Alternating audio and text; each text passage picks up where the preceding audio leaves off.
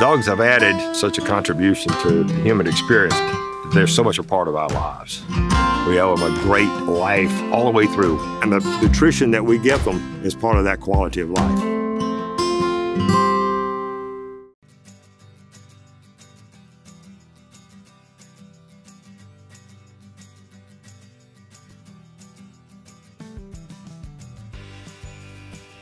Every duck hunter knows that not all birds are going to fall in front of the blind on the water.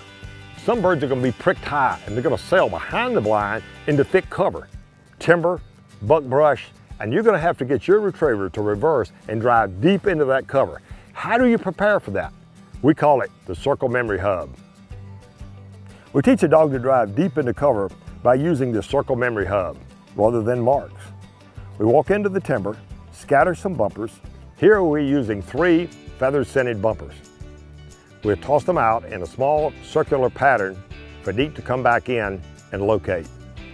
We teach the dog to hold the line and hunt by sight and scent.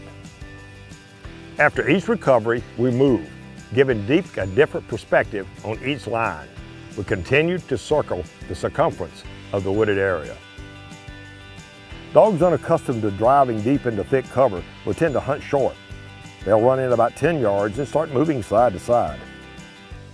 Marks work, but they unsteady the dog with too many repetitions. The Circle Memory Hub has many applications in training, both in timber, grass fields, and on the water.